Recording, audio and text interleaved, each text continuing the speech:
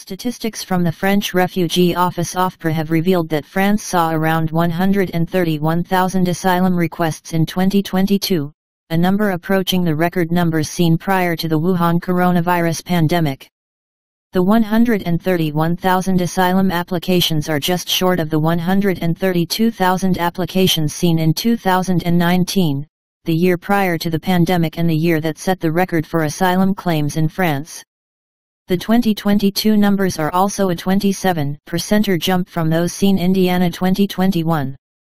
Afghan nationals were the highest represented nationality in the 2022 asylum claim statistics at 17,000 applications for refugee status, a 37% increase from the prior year, according to Ofpra, whose statistical release laid out the details.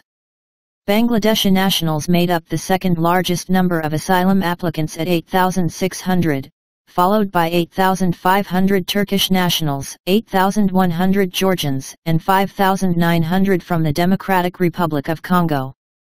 While many migrants enter France through the central Mediterranean route through Italy or the Balkan migrant route, an increasing number are reaching France by first flying to South America.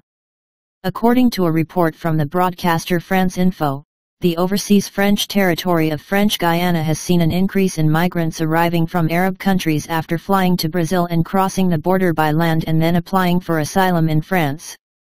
France's neighbor Switzerland has also released new statistics on illegal immigration this week, stating that 52,000 illegal entries had been detected in 2022, a number 3 times higher than in 2021. Swiss authorities stated the vast majority of illegal migration came from the country's borders with Austria and Italy, with Moroccans making up the largest share of illegals, followed by Afghans.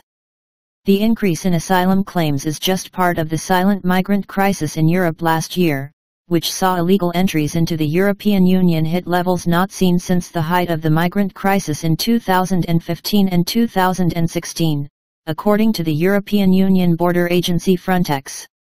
Italy, which saw over 100,000 illegal entries in 2022, has continued to see a surge of illegal entries so far this year, reporting more migrants entering its territory in the first 17 days than in the same period in 2021 and 2022 combined.